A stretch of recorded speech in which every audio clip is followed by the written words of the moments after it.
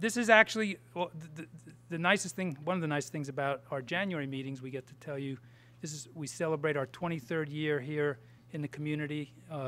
Last 12 is Thelma McMillan, but before then we were just Torrance Memorial Drug and Alcohol Program. So we've helped thousands of people over those 23 years, and it's thanks to many of you in the audience here. Thanks for your support. How many are here for the first time at one of our meetings? Okay, it's not too many, but thank you and welcome. How many of you are, I always like to have the speaker have a good idea of what his audience is. How many are mental health professionals, psychiatrists, psychologists, therapists? Okay, the vast majority. Substance abuse or chemical dependency counselors, EAPs, physicians. Great. How many of you, here's a hard question, how many of you have ever used Thelma McMillan services? Okay, well, not too many. Good, then we're going to let you know about it. For those of you that have, we thank you. And for those of you that haven't, we need to know, one of the things we'd love to know is how to gain your support and confidence. As I said, 23 years here, and the quality and success of our program is really, we have a beautiful facility right across the hall, across the parking lot, which you can make an appointment to visit, and we have great experience, but the real quality and excellence of our program is our staff, and many of them are with us for 10, 12, 15, and more than 20 years. Actually, we have very, very little turnover. So if they come up, let me just introduce the few that are here. Kathy Donahue is our relatively new outreach coordinator. Took Herb Kagan's place, and Herb's here. Hello, Herb. We have Therese Lang is our intake specialist. So she actually handles, if you call and you have any referral of any sort or any question, Therese will be the one that handles all of your concerns. And then our program director is Dr. Donnie Watson, and he runs our day-to-day program. We see another staff member coming in. We have a full-time nurse on our program, Katie. Hello, in the back. So if you have any questions about our program during any of the time, feel free to speak to any of them. At the beginning of the year, thank you, I appreciate that. Actually, I deserve more than that. Thank you. You're right.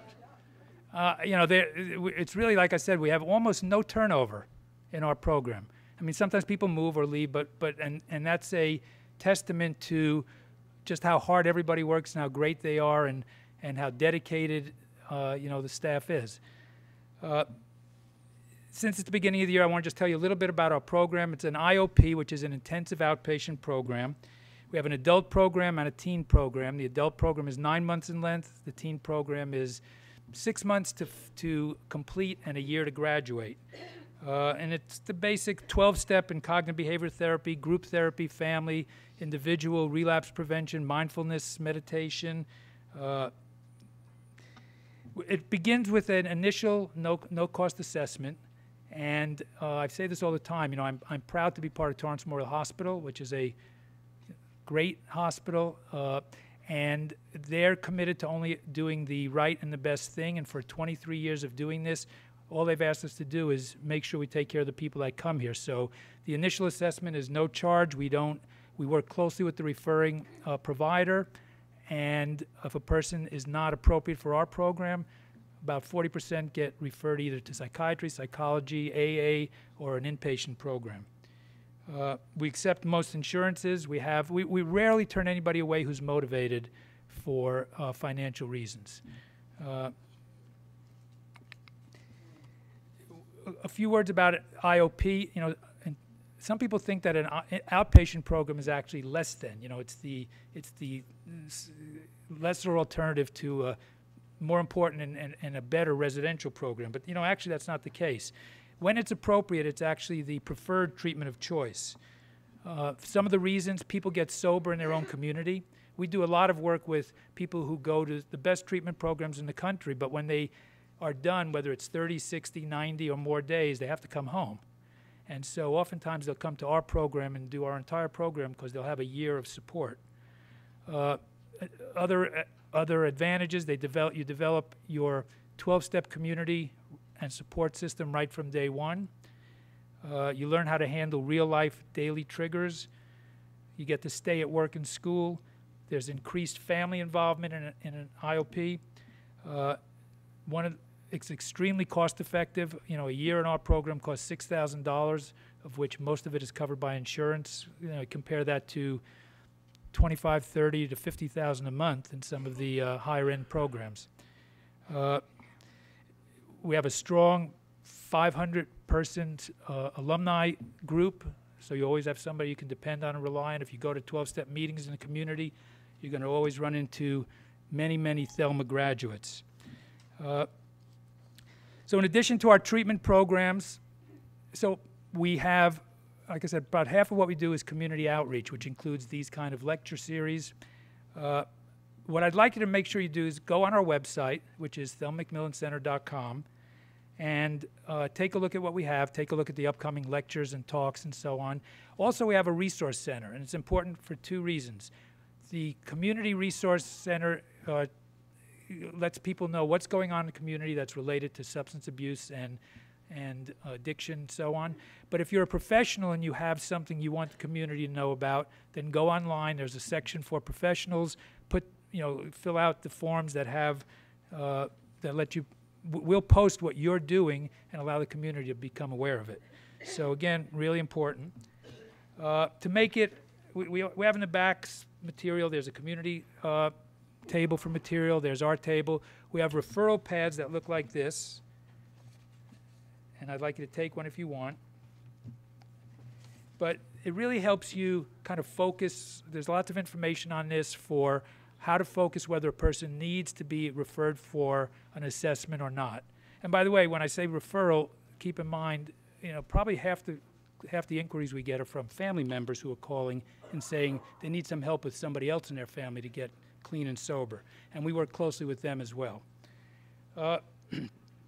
So, one last thing, there's a flyer in the back. There's an upcoming conference which I'd like you to be aware of. Thelma Macmillan is the key sponsor for it. It's the Evolution of Addiction Conference on February 5th to 8th at the, I forgot which hotel it is, but it's down by the airport. Great 3-day conference with some of the top speakers in the country.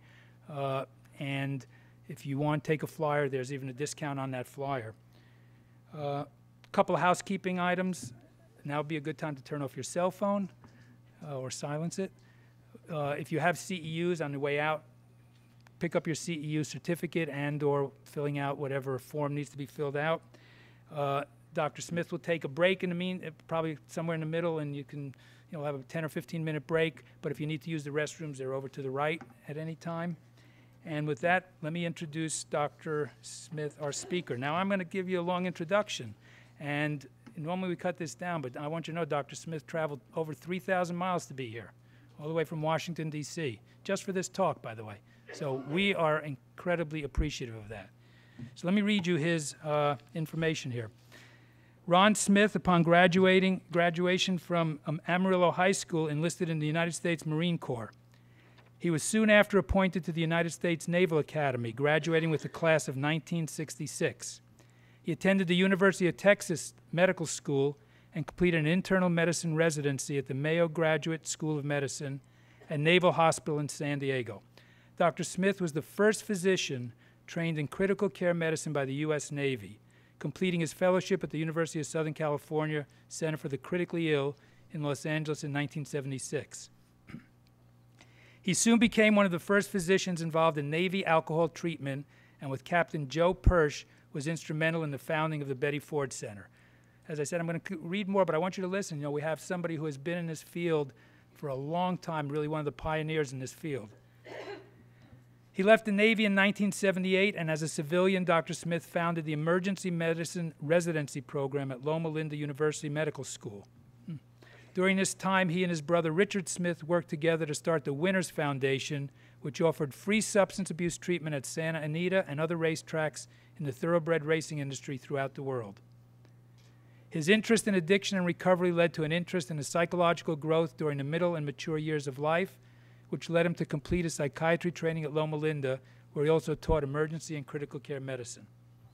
He returned to active duty in 1992 as a psychoanalyst and contributed as medical consultant for the Honorable Jim Ramstad for the Ramstad-Wellstone Bill, which was eventually passed in 2008 as the Parity Act. So he's one of the founders of the Mental Health Parity Act.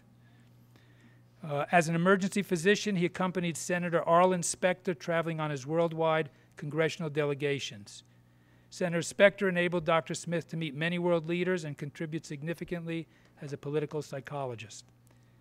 Dr. Ronald Smith is board certified in internal medicine, emergency medicine, psychiatry, and addiction medicine.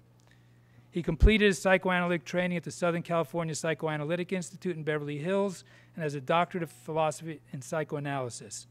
Since 2002, he has been annually recognized by the Consumer Research Council as one of America's top psychiatrists in psychoanalysis and alcoholism. Ron is married to Dr. Anita Alexander Gadia Smith, an accomplished author and practicing psychologist in Washington, D.C., with 3 children and 6 grandchildren. Ron will continue his interest in political psychiatry. He will work in private practice and continue to lobby for the treatment of our homeless and mentally ill in hospitals instead of jails, for decriminalization of addiction, and for NCAA playoffs on the field, which we have. He will also continue his quest for a Kentucky Derby winner. So let me introduce to you Dr. Ronald Smith, and we're pleased to have him.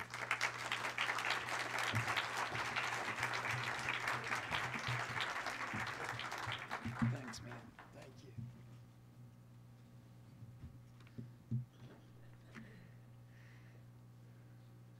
Thank you guys for coming out.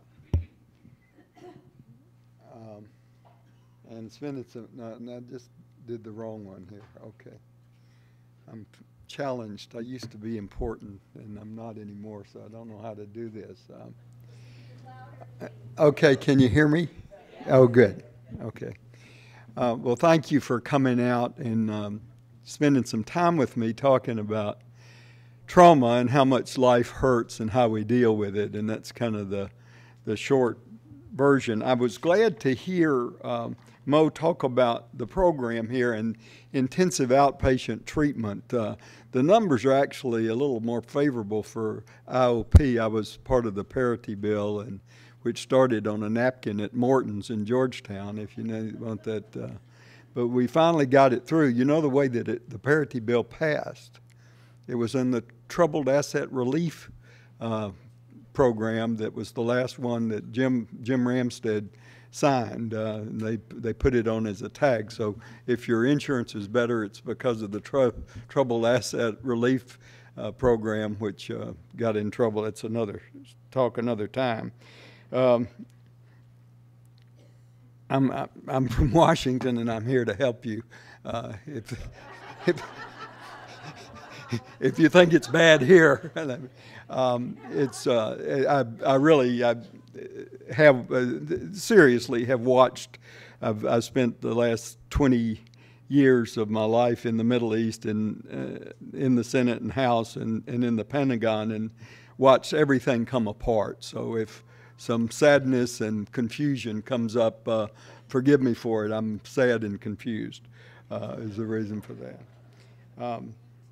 Intensive outpatient treatment, $6,000 is a steal. The average alcoholic affects the lives of 7 people, and we don't even know the cost. We don't look at the ADD and the rest of the stuff, and that's another thing. But that's a great program, and this is a great program, and I just want to affirm the work you're doing. And there's no reason. Sometimes you have to get in the hotel business, but when you don't have to treat it and have people get well, it's a great value for the culture at every level. So I applaud your sincere, this is where the rubber meets the road, and all of the stuff we write in Washington is so irrelevant at one level, but I hope you're getting paid for some of that, because that's a steal for the government. Well, I keep doing the wrong thing here. How 12 Steps Heal PTSD and Addiction. That's what we're going to talk. And this is what happened to me. Now, I should say up front that I have been through 4 wars by my value system we shouldn't have been in. Vietnam, Gulf War I and II, and Afghanistan. I went back on active duty because of Gulf War I. And that's another thing. If my story gets in and I get political comments in here, forgive me. All I know is my life experience, and I'll ask up front forgiveness. My observation is the Marines, and my practice was primarily Marines, although when it became Walter Reed Medical Center at Bethesda, it was Army and everyone else. Marines with PTSD who drink enough to get to AA, the ones with real PTSD who drink enough to get to AA and get sober and keep going to meetings, so a lot has to happen, they do well with PTSD. And I've watched this from Vietnam, Gulf War I and II, Afghanistan, and it's been fairly consistent. Now, the story today I'm going to tell is how and why I think that happens, and I don't know. I came out of critical care and emergency medicine, and I love that. When somebody quit breathing, you breathe for them. If their heart quits, you put a pacemaker in. I love psychiatry and therapy because we don't know what the hell we're doing. And I don't think that's bad. I think it's fun and interesting, and I do think we have to kind of acknowledge that we're lost with this, particularly with PTSD. But what we'll try to do is tell a story about why these guys get better. I love this about Wittgenstein was the only man who looked puzzled at his own lectures. For this, I think very well of him indeed. And so if I looked puzzled, I'll diseases, and Kathy Tunney, who's a close personal friend, I adore her, and we love each other a lot, and have known each other for a long time. Both know a guy named Dr. Joe Persh, and you'll see his picture a little bit. But he describes addiction as a disease of the ability to relate to people. And it's also true, I think, with PTSD. And that's where it kind of will come together, I hope. Both of them are failures of intimacy at one level and failures of basic trust. Disease of the ability to relate to others, deficits of joy and spontaneity. And you can, this new film, I haven't seen it, about the American Sniper. I think that they show that well, the lack of the spontaneity. A deficit of autonomy, deficit of agency. Now, you got them in most of the folks I know, and I've got PTSD, so, and there is something about being in a critical care unit or an emergency room or in Afghanistan. I get real calm. I'm not anxious or fearful, I'm fine. But coming back home is kind of a problem for me. Are we gonna are we going to stop war? No, probably not. And this is Freud. I don't think we can improve on it. It's a general principle that conflicts of interest between men are settled by the use of violence. This is true of the whole animal kingdom, from which men have no business to exclude themselves. Now, that's just what Freud said, and certainly in my lifetime, it hadn't gone away. I want to talk to you.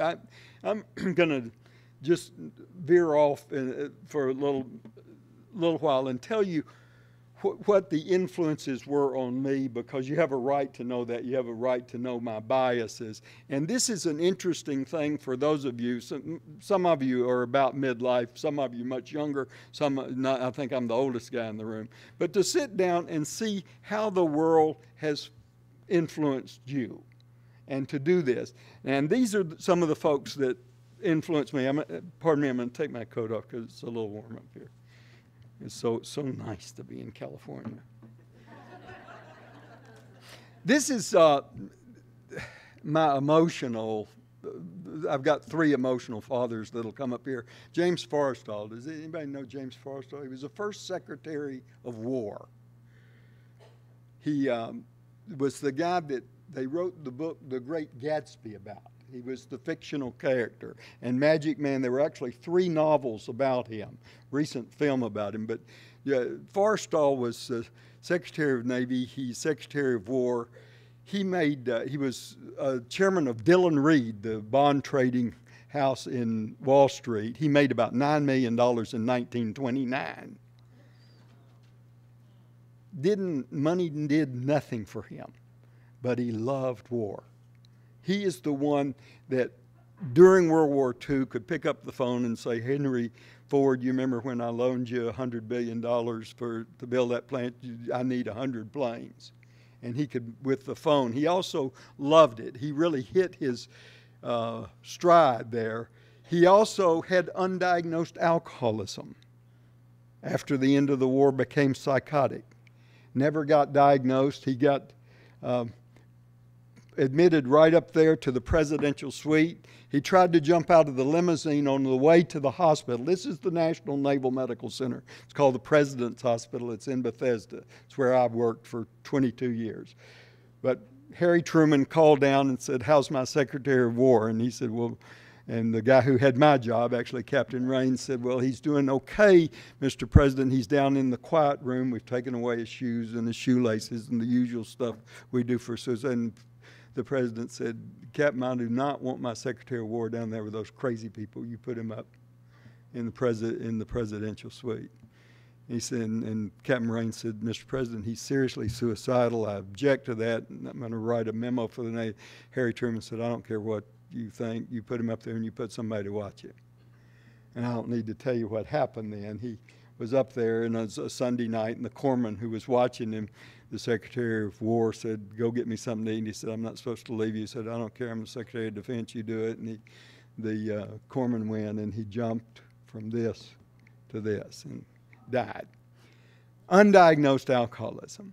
This is another talk another time, but I'll do a little sales pitch for it. The McCarthy hearings, Senator Joe McCarthy, during the hearings on most Thursday night, were admitted to Bethesda Hospital and put up on this floor, given Thorazine to go to sleep. On Sunday night, they gave him amphetamines to wake up so he could go back to the hearings for the McCarthy hearings. That's essentially undiagnosed alcoholic paranoia. It's a complication called Korsakoff syndrome. Has anybody heard that? Confabulation. He said there are 120 communists in the State Department. And the press was writing it down. Nobody questioned it. It's Korsakoff said he's just making stuff up. But the culture's paranoia at that time was willing to believe it. That's a whole, anybody that's in a program wants to do a Ph.D. thesis, the influence of undiagnosed, untreated alcoholism on our national policy is astonishing. Okay, this is a little bit too far. Yeah, any comments or anything? It's lonely up here. And this is the USS Forrestal. This is the way I got brought into the treatment business. Do you recognize this? This is one of the most famous accidents, aviation, maybe the most famous aviation accident in the military. This is USS Forrestal on the line, launching planes to go to Hanoi. There's an interesting guy right there.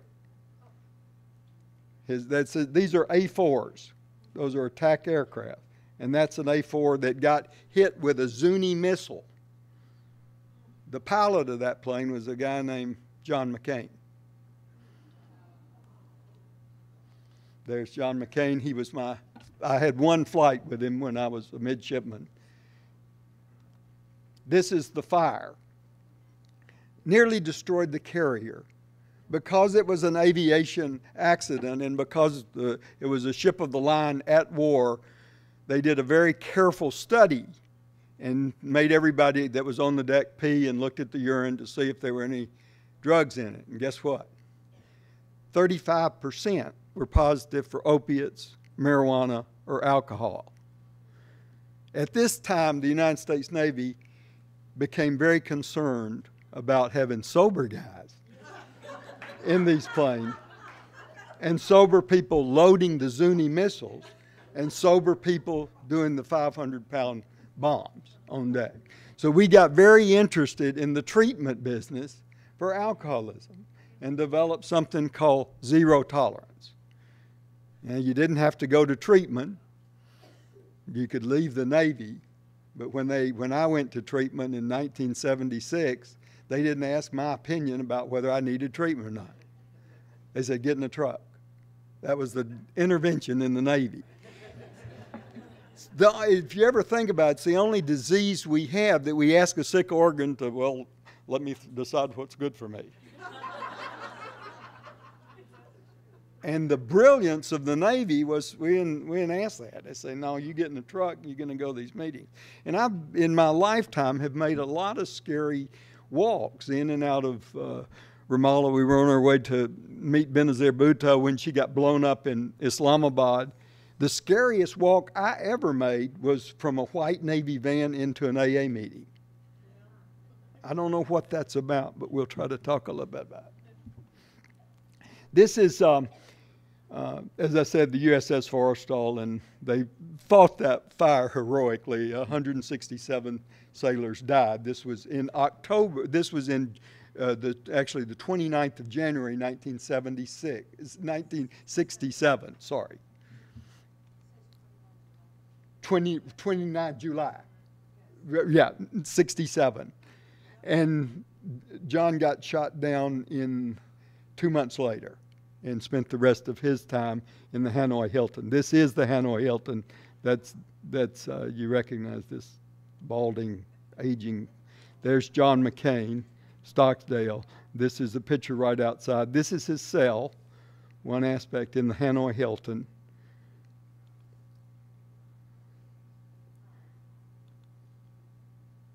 And I was an internal medicine resident when they released these guys from the Hanoi Hilton. So I've been looking at PTSD. For John, Senator McCain's not my patient, and I know him, but I'm not talking about patients now. But I'm talking about the people with PTSD and that have contributed to the world having it. And do this sometime with you. Just get one of these things. And when I was in Amarillo in the 60s, you know, growing up kind of in a Lonesome Dove movie. But I can remember Khrushchev, and I don't know if any of you remember. Somebody's not. You remember him saying, "We will bury you in the United Nations"? I'm sorry. Do you remember Khrushchev at the United Nations banging on the podium with his shoe saying, "We will bury you"? And I'm an angry teenage son of an alcoholic, furious with authority figures. And what did I do? They screw you, oh man, I'll kill you, and I joined the Marine Corps. That's why it's important for leaders of the country not to say, bring them on. Because guess what? There's other 16 and 17-year-old angry guys out there that'll do it. You can't call ISIS the junior varsity. Why?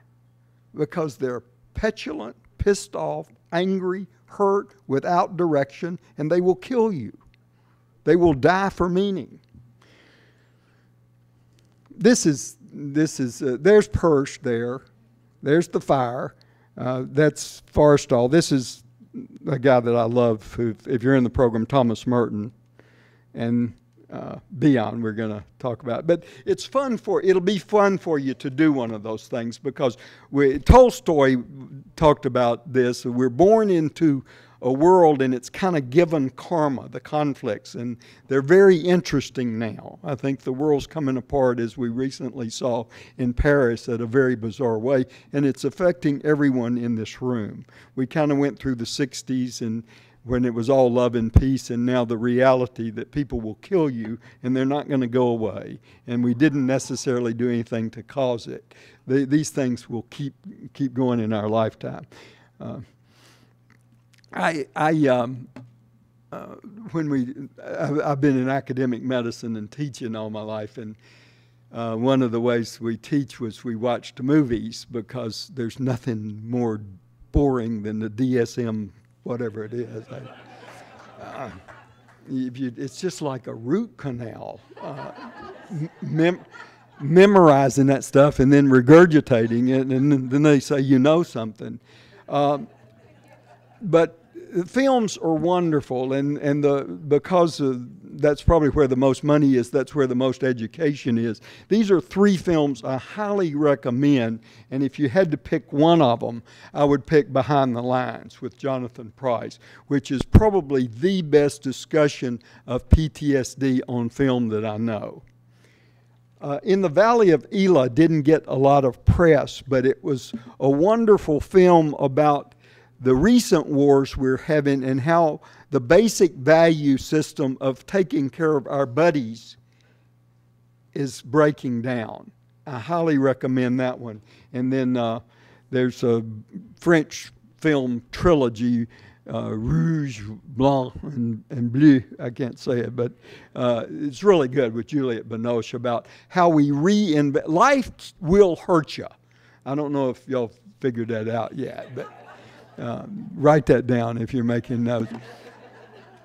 And that's not so important as what we do when that happens. And these Red, White, and Blue are great films about reinventing ourselves, rediscovering love and patience and a reason to be. And I also wanted to mention this. We are going to get to 12 steps, I promise. Probably not to the second half of it. I do want to mention this article and Google it and pull it up. It's the post-traumatic stress surprisingly positive flip side. It's in the New York Times, but you can Google it and bring it up. It ain't all bad. You can't say that, really, particularly when we're building for it. But there's some good things about being hypervigilant. There's some good things about really appreciating life, appreciating, and I think it's true, the second best feeling in the world is being shot at and missed. And all of us, in a way, that get in these rooms, I was talking to somebody earlier, we don't get in this business because our life's on a roll, do we? No, it's saying, my life's really great, I'm going to go become a therapist. No. We're trying to heal some part of us. And I highly recommend that. One of the sub-arguments that he makes in that article is that we overindulge children now. That Hannah Rosen has written an excellent little paper about how we try to make life too safe. It's my understanding they've taken jungle gyms away from playgrounds. If you make an argument that's a bad idea, you're saying, well, you're for hurting children. No, that's not the point. It's that life has a certain risk about it, and we need to learn to deal with our boo-boos and kind of get beat up. Another thing that's happened is everybody gets a chance to score now. I've got grandchildren. I've watched them grow up, and they're in Michigan. But it's kind of everybody gets to carry the ball, and there's no losers. Well, that's not really true. And when you finally get out into the workplace to find out then, or on the fields of Afghanistan, it's not a time to find that out. You want to find that out when you're 6 and 7, is that some people are bigger and some, anyway, that's another thing. I wanted to talk a little bit about Sir Adrian Carden de Wart. This is one of those people I would have just loved to have met. And Edmund Burke, who said, for many people, and this has been my experience, I'm embarrassed about it, but it's true, a war is the time of their lives. It exacts an attraction so appalling it exhilarates. And I'm sorry about that, but that's true. And Burke said that. This is Sir Adrian Paul Carden de Wart, Victoria Cross, Knights of the British Empire. I won't read them all. A British Army officer who served in the Boer War, World War I, World War II, was shot in the face, head, stomach, ankle, leg, hip, and ear, survived 2 plane crashes, tunneled out of a POW camp, bit off his own fingers when the doctor refused to amputate it. Describing his experience, he said, frankly, I enjoyed the war. It's my kind of guy. But it's true, and I think to empower people to say that is help. It's not, I'm sorry, Are y'all getting just 50% of this or so? Okay. What I'm saying is that it's important to empower people to say candidly that life is very painful, and we do get boo-boos along the way, and we do get bumps in the road, and yes, you have to grieve it. You know, one of the things we do as therapists is witness the suffering. There's a thing in Kohut talked about that the client is stuck until they feel adequate empathy. Until they feel you really understand how bad it was for them, they're caught. And I think there's some truth to that. I know in my training analysis, I told my analyst that he hadn't adequately understood me. And that I was stuck.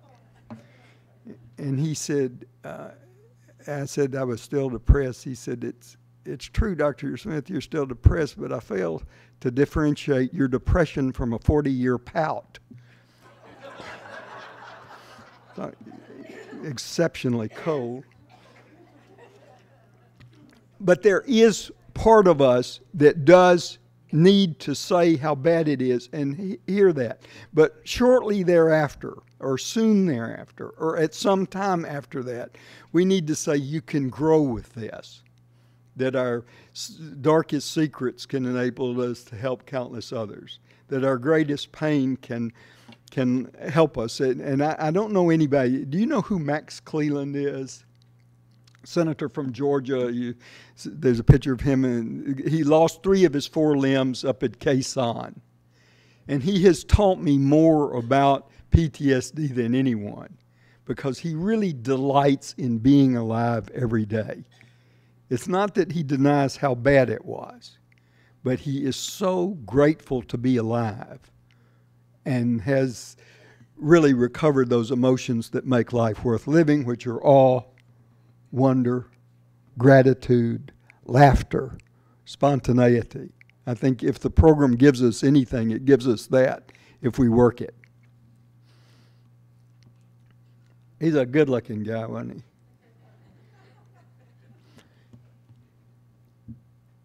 I'll revisit this, and again, my views do not represent the Department of Defense, the Department of the Navy, Freud, Bill Wilson. They're just, you know, what I've come to understand.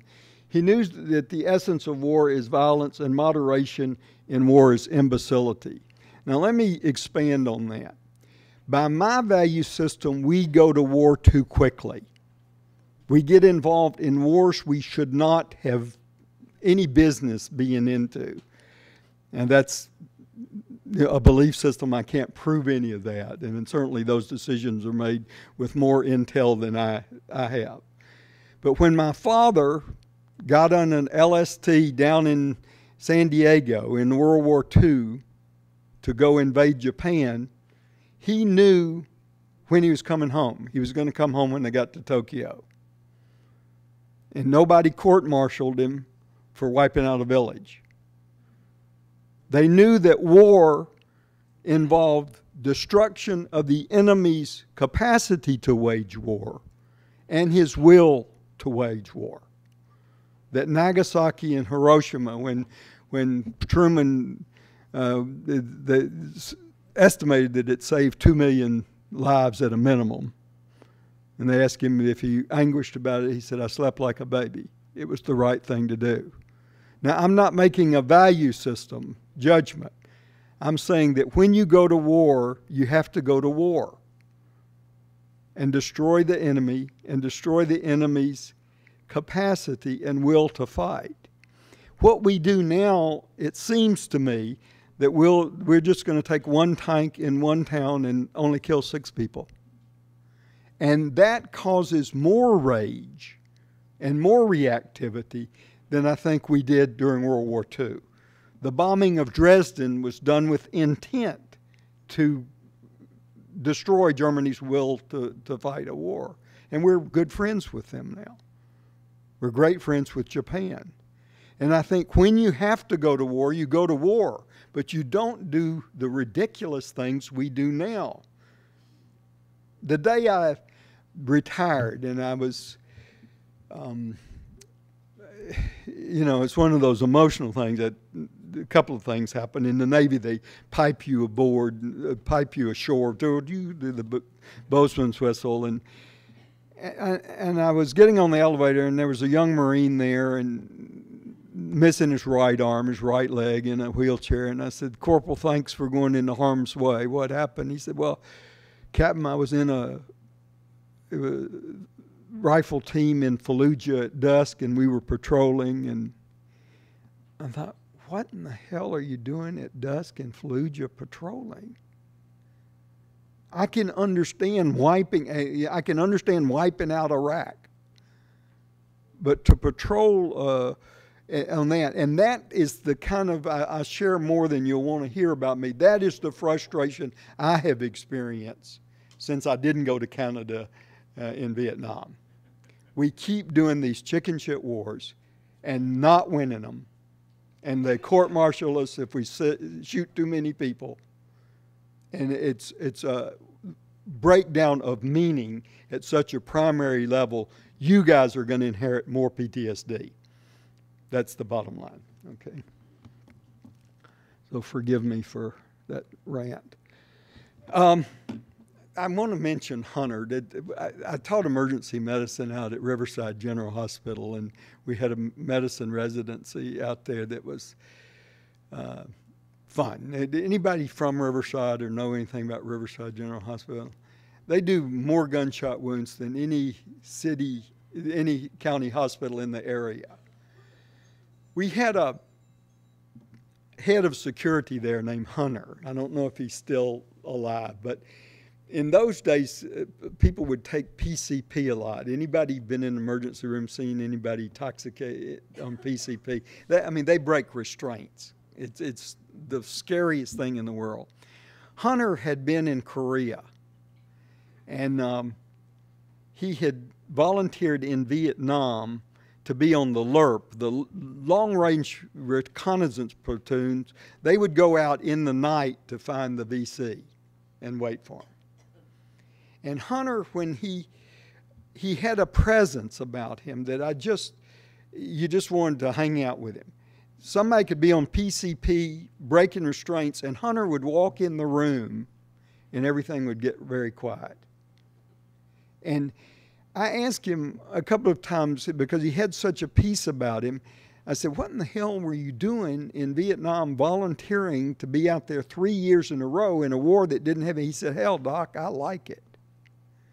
I liked it in Korea." He said, "I was 17, I had a .50 caliber machine gun, and it was very, very cold. And he said, you could smell the garlic and know that the Chinese were coming.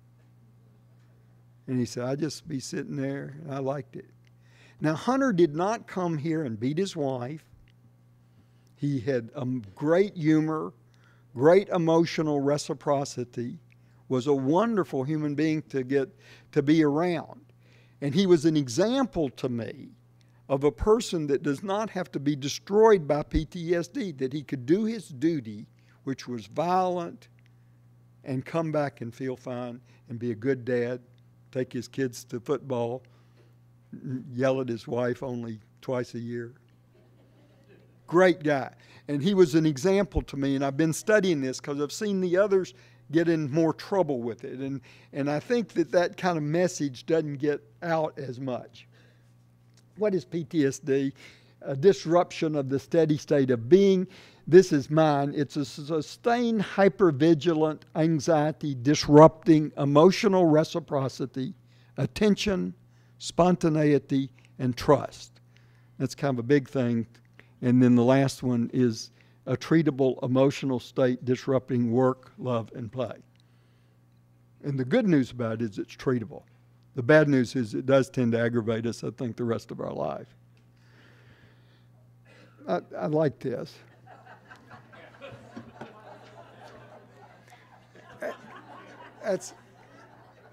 That's Kierkegaard. That's why everybody in this room's got PTSD. You've all been there. And it is the worst trauma we ever experience. If you can think of that, Otto Rank called it the trauma, but Beckett talks about it in Malloy. Camus, the absurd, and Kierkegaard talks about we're thrown into a universe. I mean, suddenly we're here. Why wasn't I consulted? None of us will ever experience probably, and I used to, when I was at Riverside, Interstate 15 comes up that interior, and for a while, if you got into this country and had a baby, the baby became a citizen and so did you. I think the immigration laws have changed now. But it was rare that I would go through a shift at Riverside General Hospital and not catch one of these little babies from a mama with no prenatal care. And that's why I really like this picture, because this baby had come from not being cold, from being warm, not being hungry. You could pee if you wanted to. I mean, it's a total quiet to that kind of disruption. And everybody has been there. Balint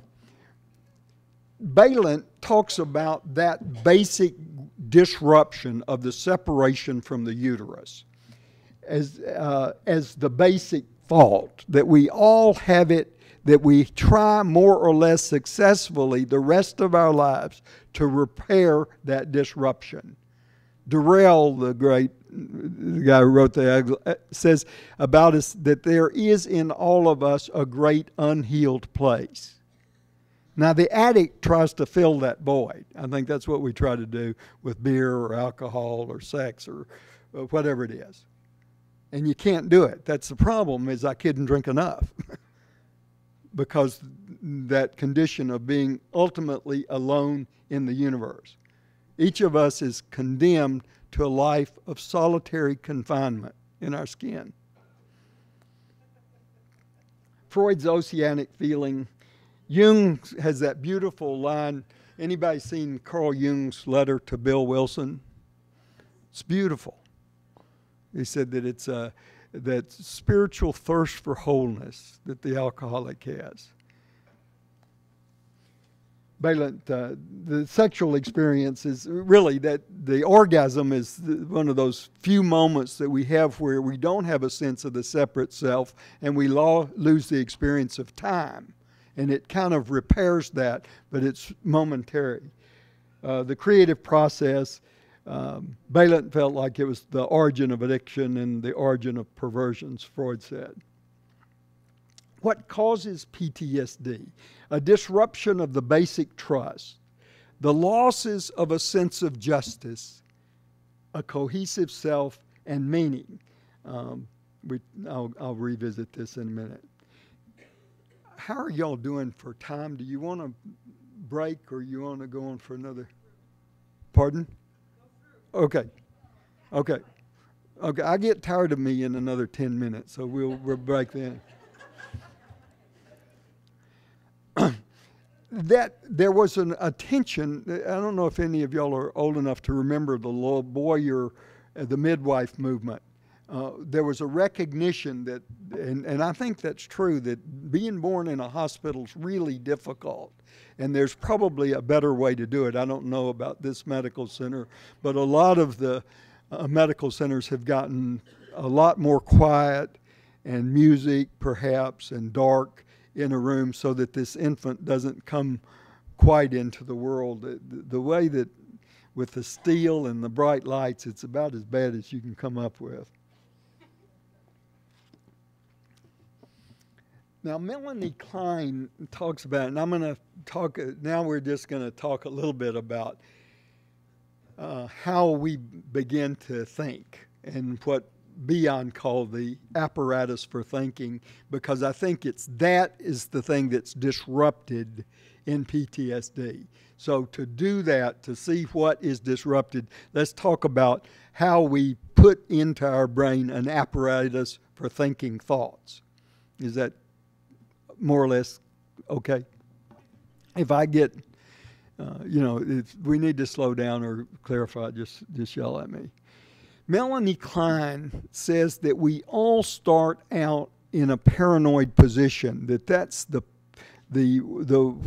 we're all basically paranoid at the core. Why?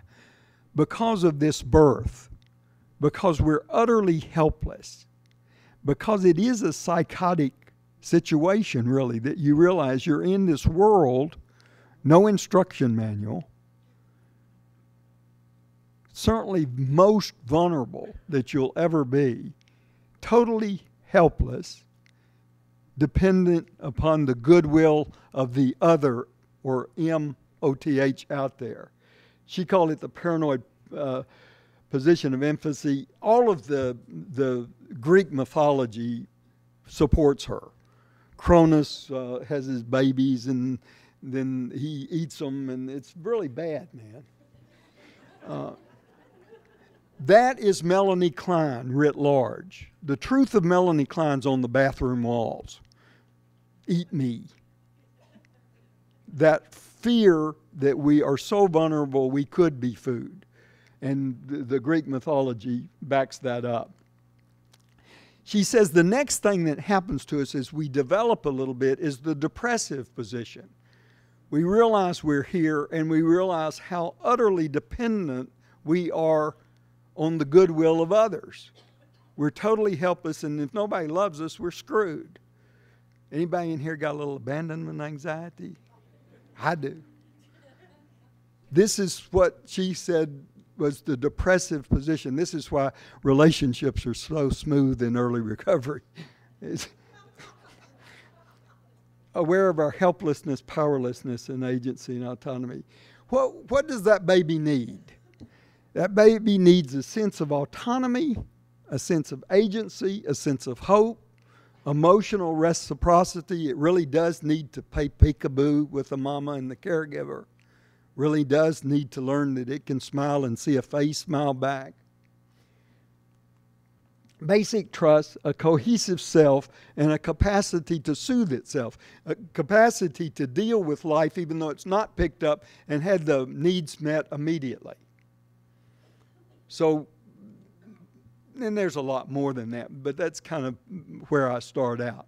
The baby needs to be picked up and held. The baby needs to be told what it's feeling. Baby cries, and the mother says, you're hungry. The baby cries, the mother says, you're tired, you need a nap. Baby cries, the mother says, oh, you just need a hug.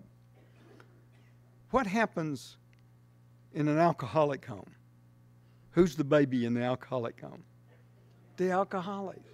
So the baby kind of grows up, everything's jump ball. What the hell am I feeling? That's the brilliance of the program of HALT. You remember, don't get too hungry. Why did they say that? Because I didn't know, when I got sober, I didn't know what the hell I felt. I felt bad is what I felt. And I remember I was in Corona Del Mar, and it was 3 o'clock in the afternoon. I was sober about 2 years. There was a Sunday night meeting, and I felt bad, and I realized I identified the affect as loneliness. It was the first time I had separated that from hunger or anger or whatever else I was feeling. Why is it important to be able to name the affects? And that's what we do as therapists. We help people name the affects. Not naming them is a condition called alexithymia, the inability to put feelings into words. Why is that important? Because if you realize, once I recognized I was lonely, I could either go to a meeting or go home and deal with my solitude, but not drink over it. And a lot of what we do as therapists is just help people put a name on what they're feeling. As an ER doc, or, people would come in and the emergency room and say, oh, I feel like I'm going to die.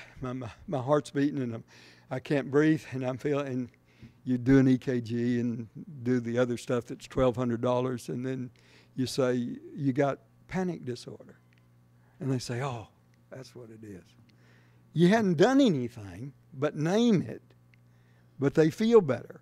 And when we can name our affect states, we can then begin to do something about it. And that's the brilliance of the 12-step programs, because the sponsors say, you call and say, guys, it's terrible, did you eat yet? Oh. And it's a chance to grow up again, because if you grew up in an alcoholic home, you haven't had those needs met. how do we get what we need, primary maternal preoccupation. And you've seen that with new mothers, that the baby can be in the other room and turn over in bed, and the mother will know to go up there. And it's how we communicate like that, I don't know. Primary maternal preoccupation, food, heat, comfort, skin-to-skin contact, and holding. Emotional reciprocity, frustration, we talked a little bit about this. The emotional thermostat, I think, in most people is set pretty early. Mine is set on despair and hopeless dread. I wake up in the morning and it's, oh no. Now, I've married different folks over the years, and I'm on a personal best now, 18 years. But she wakes up and she's happy, and I don't understand that. What we can do, though, with therapy and with the program is learn to reset our emotional thermostat. That Abraham Lincoln was probably right. Most people are as happy as they make up their mind to be. That I'm responsible for what I'm looking at today and how I'm feeling. It's a huge leap forward. The emotional thermostat. And what breaks is continuity, the steady state, the assumption of being. Now, that's out of the... You know who that guy is? Yeah. Either I was right on about him, or the others are. I don't think he... Anyway, we could do a lot worse than having that guy in power in Syria. I'll just put it that way. This is more than you want to know. Huh? The guy I traveled with, Arlen Specter, believed that you get close to everybody, that you keep your enemies, you keep your friends close, but your enemies closer. That's a really strange guy. That's down at CERT.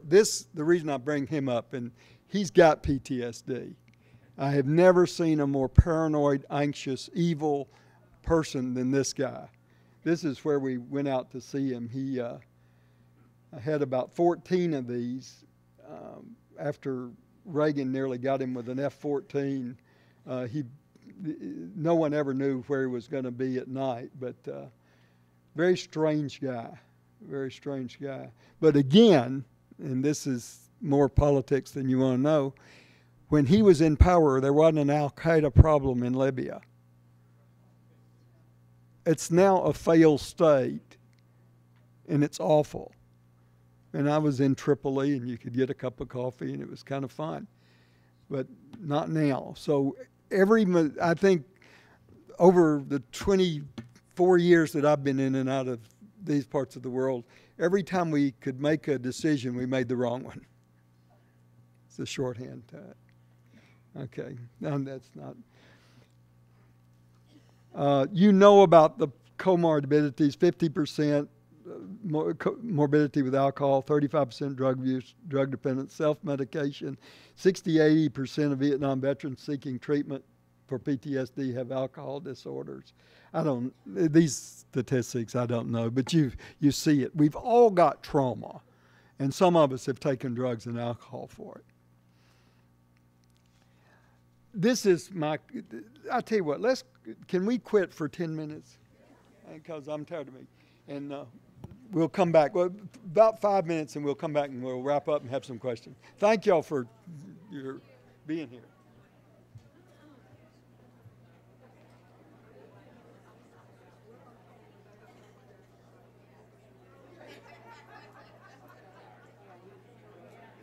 Good. So we'll try to end in about 20 more minutes, and 20 to 25 minutes, and then open it up for discussion. We've got until 11:30. Is that what it is? But that's a long time, isn't it? Let's just get our CMEs and get out of here. The area that I've been concentrating on the most, probably because it's my own neurosis, is midlife growth. And those of you that are in the treatment business, the thing that was exciting for me about addiction and alcohol, and I had gone all the way through medical school, internal medicine residency, a critical care fellowship, and had never seen anybody in recovery. And I can't tell you how scary that is to have alcoholism. I was the first physician actually trained in critical care medicine in the federal system, and had the ICU at Portsmouth, which was the largest. Half the people if we go across the street to Torrance, to the ICU there, half the people in any ICU will be there because of addiction, either smoking or drinking too much or food. And to have addiction and not see any recovery was really terrifying. And when I got to the Navy's program, and I remember in Long Beach, that door opening up and seeing 90 people in recovery, it was like seeing a petri dish with colonies thriving. It was just, it took my breath away. And I feel so blessed to have a fatal illness that's treatable, that's fun to treat. Did you ever think about that, if any of you that are in the program, and to watch that? And it's really interesting what happens to folks when they get in recovery. It's not so interesting, the drinking stuff, the drunk-a-log. They drank here, drank there, drank under the Christmas tree. Who the hell cares?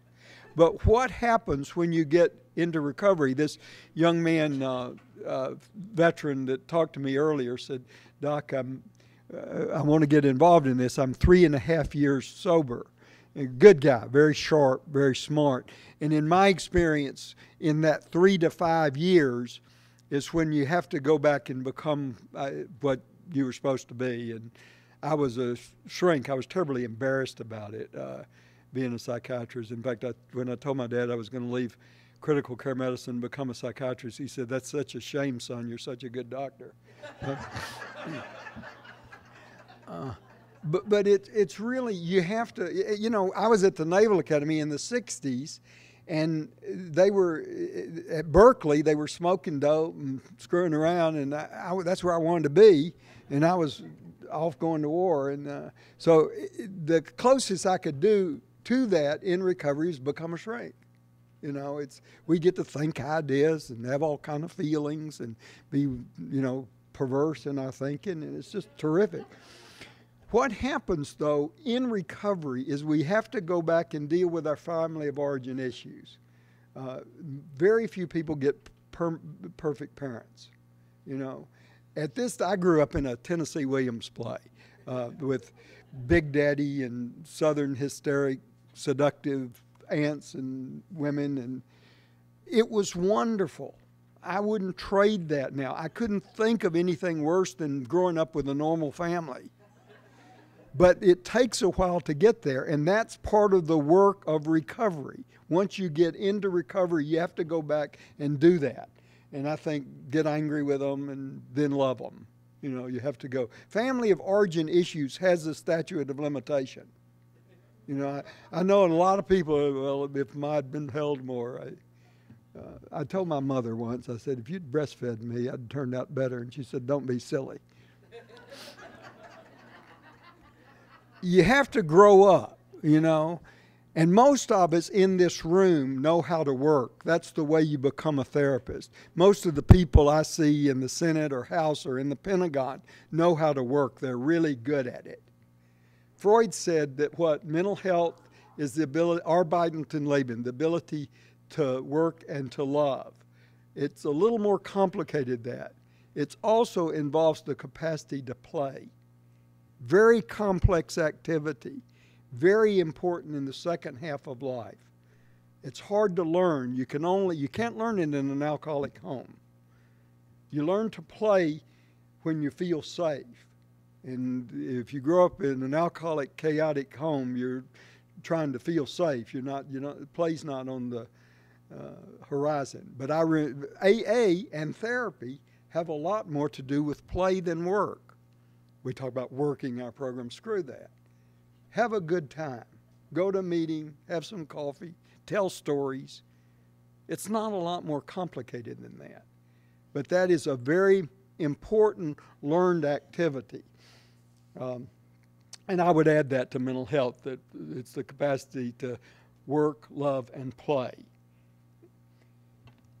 Now, Jung has another definition of mental health, and I should mention it because he's so important in our 12-step heritage. He said that mental health is the capacity to hold opposites in the head at the same time, opposite feelings. As alcoholics, we want it to all be one way or the other. We're addicted to perfection.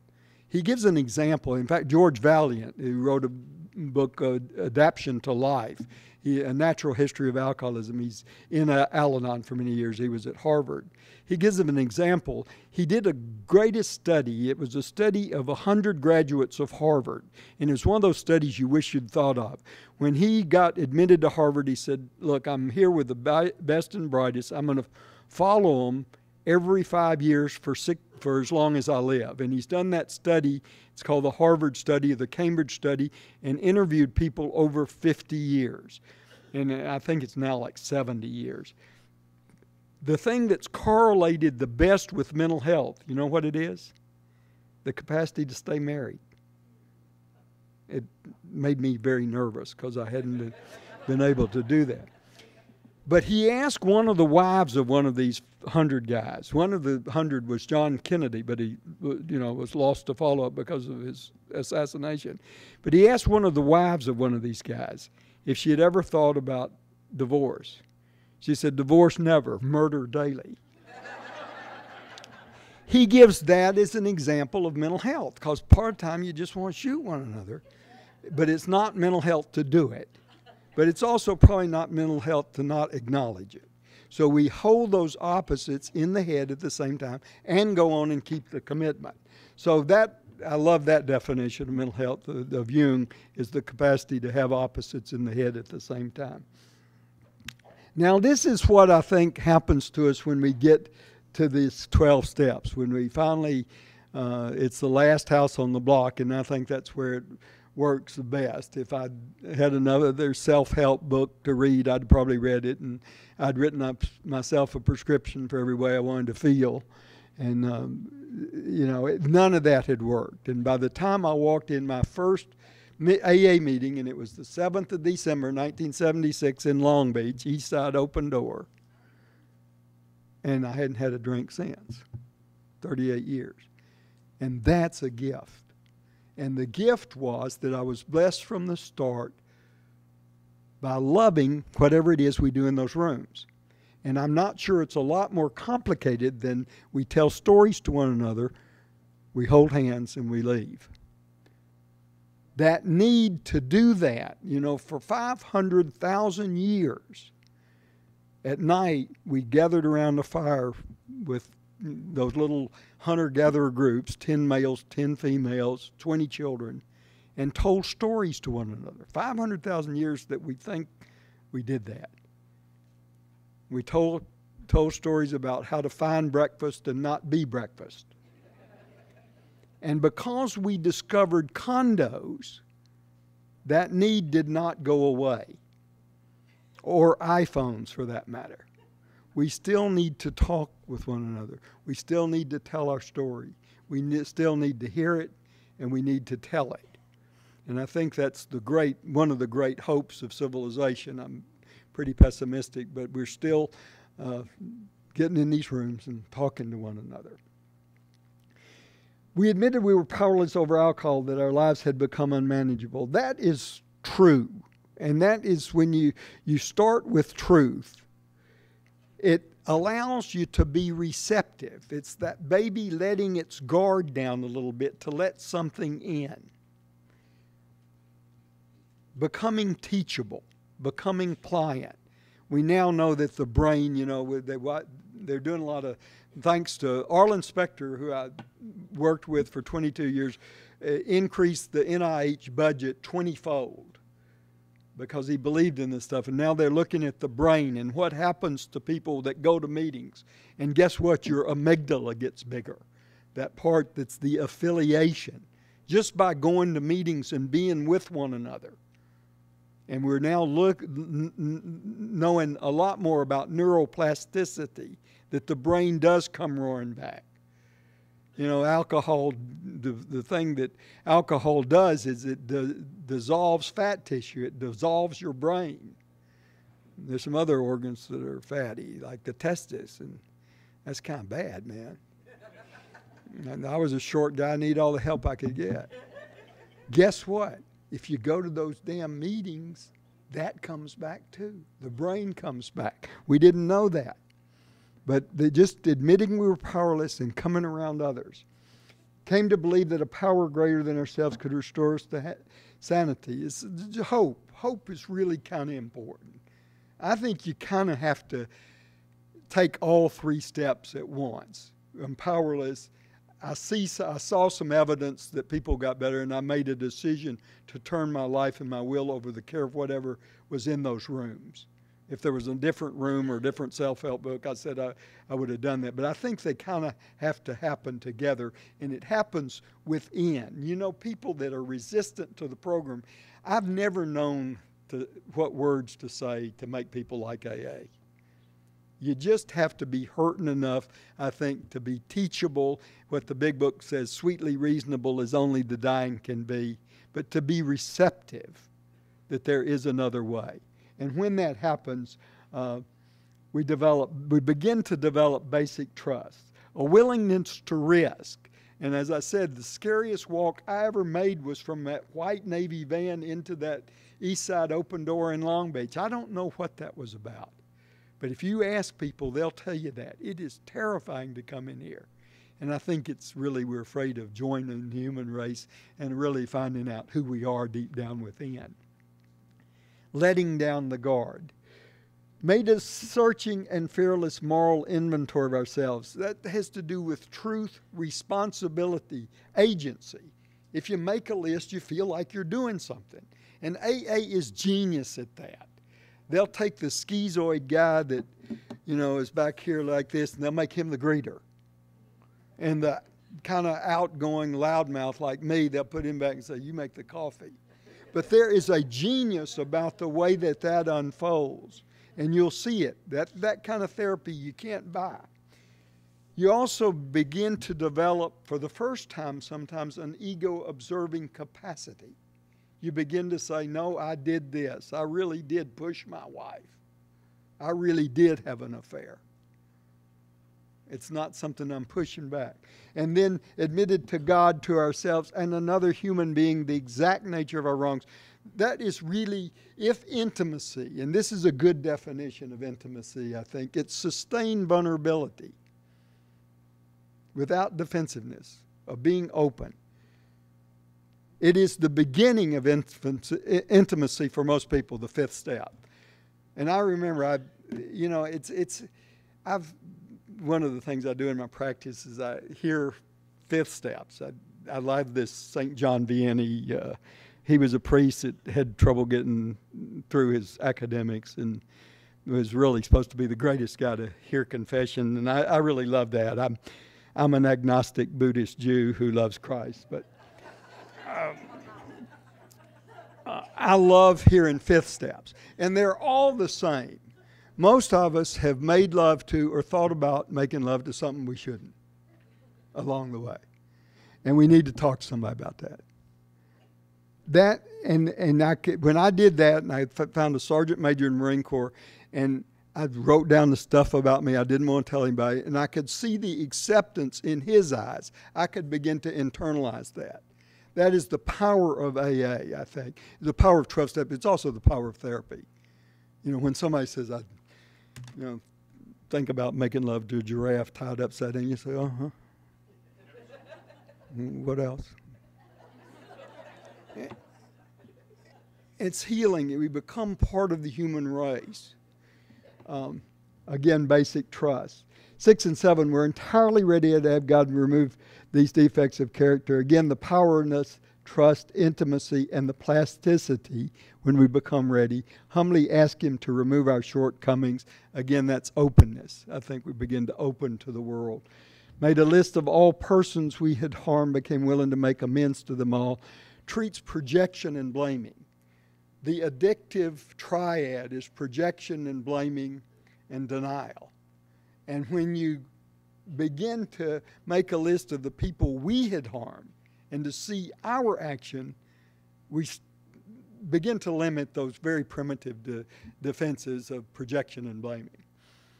You see that in, I'm politically very incorrect, but you see that with Islam fundamentalists right now. Maybe us toward them too. That they're blaming us for everything, therefore we will kill you. And we reached out to Osama a number of times, and the message always came back that we don't want to talk to you, we want to kill you. And they're very serious about it and very committed to it. But when the difference between envy and jealousy, if you're jealous about somebody, you want what they have, but you don't want to destroy them for having it. Envy, again, Melanie Klein said, is the most toxic emotion.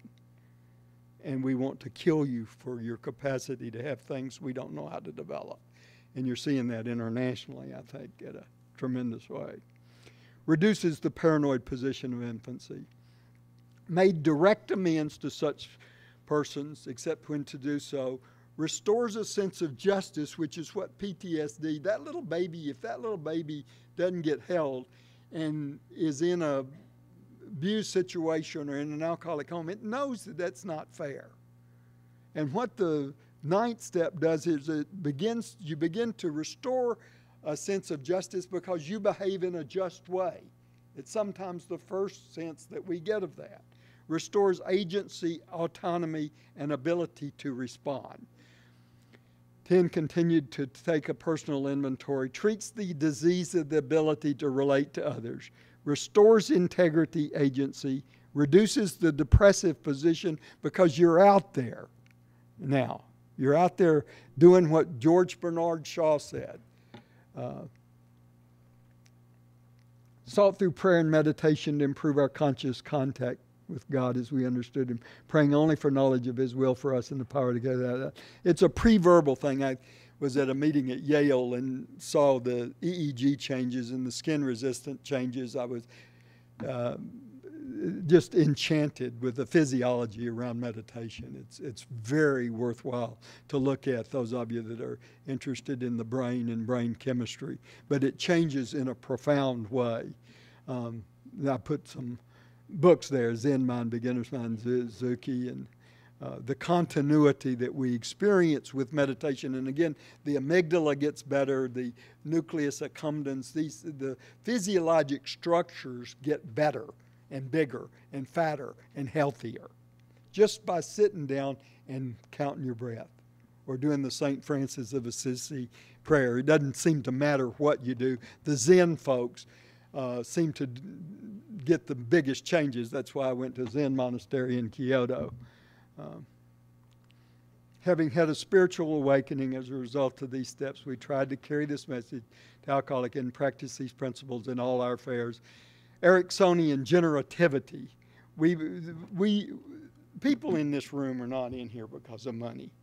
There's a lot better ways to make money. Y'all are in here because you're trying for generativity. You want things to be a little better. You want to be keepers of the truth. You have done what George Bernard Shaw says is the real cause. It's in that introduction to Mrs. Warren's Profession. So this is the true joy of life. To lose yourself to a cause determined by yourself to be a mighty one. To be used up before they put us on the scrap heap of life. To become a force in the universe rather than a sniveling little clod of grievances, ailments, and insecurity, complaining that the world does not devote itself to making us happy. You can just hear him do that. And that's what you've done, and you ought to get kudos for this. Does not have PTSD. Hypnotic, wonderful guy. Very idealistic. Bad guy. Let's quit and have any questions or comments. Hold on, let me bring the mic. I'm curious if you've seen any research on the power of touch in healing. You know, maybe in the rooms, it's the hug, it's the handshake, it's the holding the hands. I don't know. Have you seen anything? God bless you. I'm not intelligent enough to talk about, and I don't think it's been measured, the amount of oxytocin that you get released. But there was a Time magazine or something about the love hormone. But when we hug each other, we feel better. And one of the problems in this culture now is most of the sexual activity now in this culture is online. You're relating to electrons, really. And the price of that is we don't get the oxytocin. And that's a great thing. We were talking to Rochelle. I'd forgotten I hugged everybody that came up here. You know, and I just love it. And there's no substitute for that. Touch therapy is really, we're a culture that's starved for affection, I think. And that's somehow probably why some of the perverse stuff happens in our culture. It comes out toward children or others that are inappropriate because we just don't hug each other enough. Great question. It's oxytocin's the main one. There's some others. The endorphins get released, but I'm not enough of a neuropsychopharmacologist to be specific about it. But it's a great question, and I think it's why the program works as much as anything else. Yes, sir. Let me bring a mic so you can hear. Hold on. What's your take on medications, PTSD? Well, God bless you. That's another talk, and I'll be doing that at the West Coast Substance Abuse. I think that we've got great medicines. I think we overuse the hell out of them in this culture. We take 2/3 of the antidepressants in the world. We have more Americans living alone, 27%, than any other culture. I don't think that's unrelated. We've got good medicines. We overuse them. The name of the talk is, what are we medicating in recovery? I think most of the time we're medicating separation, individuation issues and feelings that we aren't naming. And most of the stuff is, sometimes you need it, and sometimes it can be very valuable. But I think we prescribe too much and use too much. I don't know if that's of help to you. Yes, ma'am.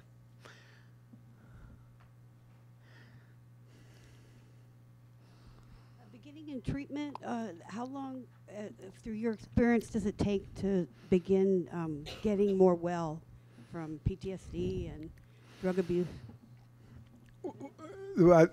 That's a great question. How long does it take to start getting better? In general, I think people start getting better pretty quick. The more meetings they go to, I look like the way I'm perceived as a psychiatrist is directly related to the number of meetings my patients go to. If they go to a lot of meetings, they say, boy, he's smart. If they don't go to any meetings, they say, he's not so hot. I think we start getting better. I started getting better from the first. From the first time I walked in an AA meeting, within about 5 minutes, I felt like my life might make it. And I think it's a trajectory beyond that, and I'm still getting better. I don't think we ever get well. Right here. Yes, ma'am. Hi, Dr. Captain. I'm asking about EMDR. Are you familiar with it, and what's your take on it? I'm familiar with it, and I think anything that makes people feel that they have some control of their life and their affect state will work. And it's just, there's a wonderful, I think it's very powerful in good hands. And again, I don't do it. I'm not intelligent enough to say how it works or the double-blind studies, but I think like acupuncture, I refer you to a paper called The Power of Nothing by Ted Kupchak. Ted Kupchak's a very interesting guy. He's chairman of the Department of Medicine at MIT that looks at designs double-blind studies. And he's a he doesn't have a Ph.D. I love that about MIT. They give guys jobs like that. He's an acupuncturist. And he knows that most studies show that double-blind studies that acupuncture is not any better than placebo, but Kapchuk knew that his patients got better. And basically, what you believe in will work. And if a veteran that believes in eye movement therapy believes it'll work and the therapist does, they'll get better. Exposure therapy is the same way. Cognitive behavioral therapy is the same way. Analysis works. I came to Freud through AA, and I just love it. It comes together for me fine. Right here. Yes, sir. Hi, doctor. Could you talk a little bit about DBT? Dialectical behavioral therapy, I think it's wonderful. And I've tried to learn a little bit about it because I love folks that are kind of all over the place. And I think, that's kind of what the way life is. We all have dialectical behavioral therapy every day. And I was so glad Marsha Linehan put words to it. I don't consider myself an expert, but I think certainly in borderline personality problems, and all of us got a little borderline. I've got terrible twos, I assure you, and so do you. And I think dialectical behavioral therapy in good hands is just terrific, particularly with PTSD stuff. We'll take a couple more. And yes, ma'am.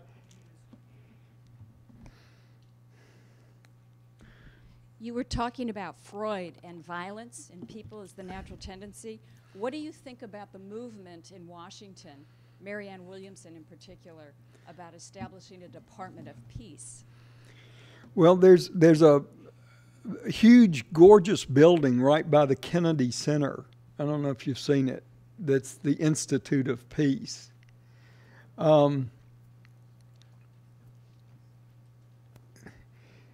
The downside is minimal.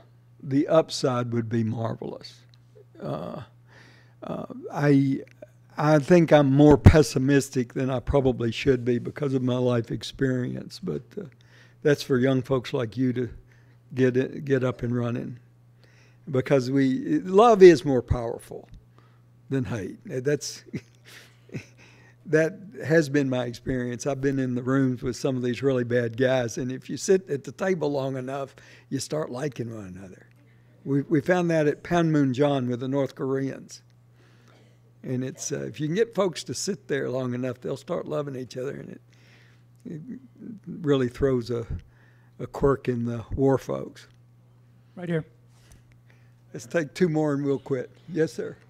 In regards to children that suffer from PTSD from some traumatic that's an incident that's incurred during childhood, and they may not be able to understand the 12-step, do you think it's more difficult for them to outgrow it as children or as adults? That's a great question. What about kids? And there's some children, and you read about it every day, that are just so traumatized in our culture that can't process this handing out the literature and setting up the coffee and the other stuff that make us heal in PTSD. I do feel like we don't spend enough money in this culture for child care. That's I've lobbied for different things and I wish I had spent more time with that. The old Soviet Union used to spend more time on child care than we did. We don't pay our teachers enough, and we don't spend enough in child care, and a lot of that can be repaired. Some of it can't be.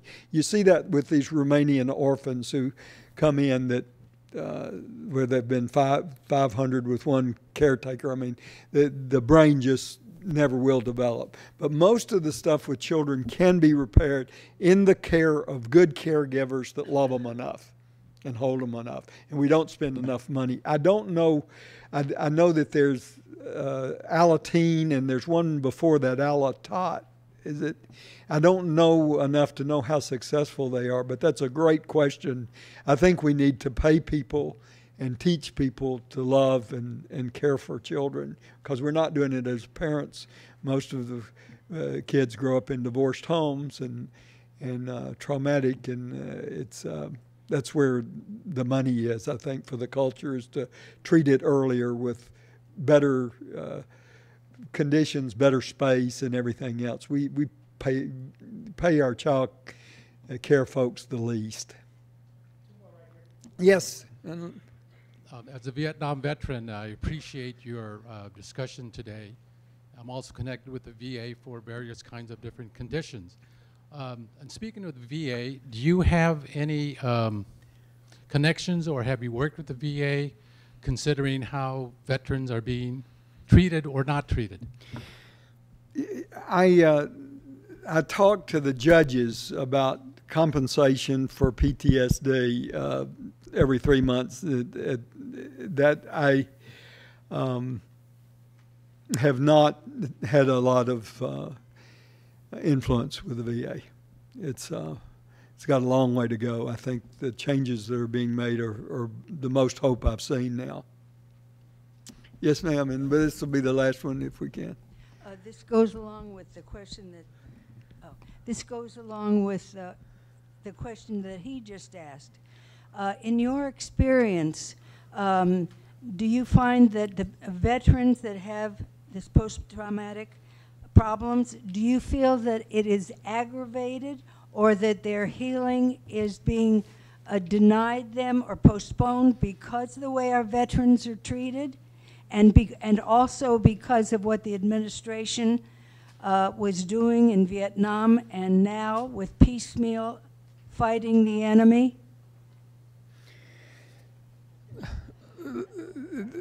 Yes.